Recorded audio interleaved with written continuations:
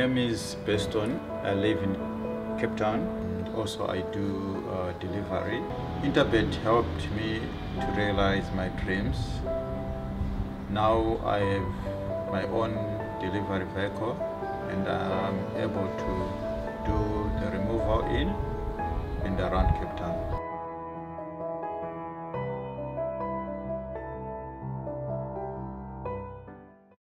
Ninth and final race is the Hollywoodbets Bright Future Fillies and Mares 69 handicap over 1,600 metres. The last race goes off at 16:30. We've got 3 interviews for you. So let's hear from Duncan Howells, Wayne Badenhorst and Garth Puller. French Princess, depends on how she jumps out the gates. She gets away on terms. I think she could run into quartet. Forged in Ice, doing very well at home. Yeah, she's been doing well. Last time she jumped a little bit sluggish. Serena just dropped her at the back. She ran on very nicely. Got a draw this time. Daryl back on. Expecting another nice run from her. She's honest. She'll be trying. Foreshaw's just come to us and she came in very good condition. Very fit filly. It's a bit difficult to judge how we'll do out the maidens, but I feel that on what I'm seeing at home, she's more than capable of running into the first 3. Two Minds shows potential. She won from up there. She ran good races from up there.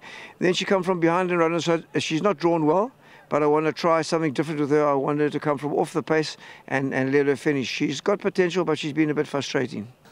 The early favourite is number 3, Forshaw, the 3-year-old daughter of Wiley Hall, making her debut for the Duncan Howells stable, as we heard there from Duncan. Last time won its maiden at this course, beating Lady Canton by 2.5 lengths. So we'll have to wait and see how she goes. But there's not a whole lot of form to go around. Number 8, Giver's Grace, certainly has the ability to win a race of this sort. Number 4, Devils and Dust, is a dual winner. And she's won over course and distance. And again, I say Musi Yeni has got a nice book of rides, so you've got to throw in number 4, Devils and Dust. But Warren, I'm really interested in Wayne Badenhorst's runner, and I'm pleased to hear him report that she's doing so well at home. She's easy to back in the market, 10 and 12 to 1, the 5-year-old mare by What a Winter. Now, she obviously has her limitations. It's a level 69 handicap. She's had 1 win from 17 starts, 5 seconds, 3rd and 2/4. But what interests me is that all of her recent racing has been on the poly track. She's had 1 start on the turf over 1,600 metres at Hollywoodbets Scottsville, and that she ran second in. It was a long time ago.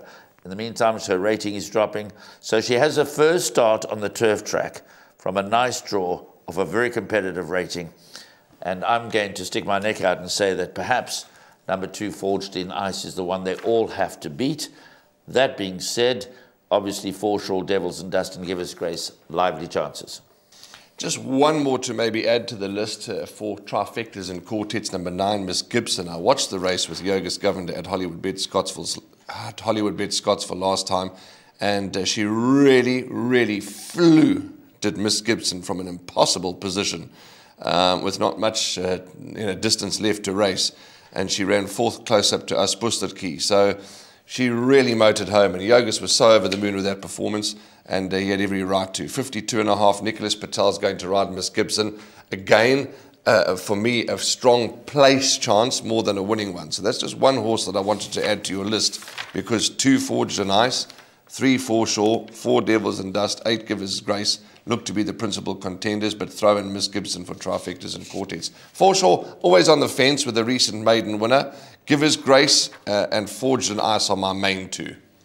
Yeah, so my main 3, as I mentioned, would be Forged in Ice, Forshaw, Devils and Dust and Giver's Grace. That adds up to 4, I think. So my main 4 would be those quartets. But like you, I do think number 9, Miss Gibson, has a chance of running into the back end of trifectas and quartets. The same comment applies to Fani Broncos runner, Rosie Lemon. Interestingly, if you go back in her form line, she once upon a Sunday ran second in the maidens behind Future Pearl, and then came out and beat Bushveld. But that was a long time ago. Recent form is not that great.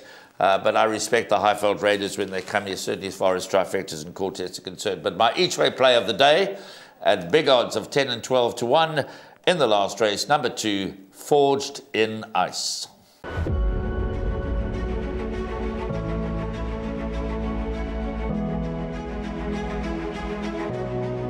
It's good fun. Days like these are great. You get the whole industry together. And to have, you know, companies and corporations like Interbet and Cape Racing who are so generous with sort of time and energy into making a day like this possible is it's fantastic for everyone.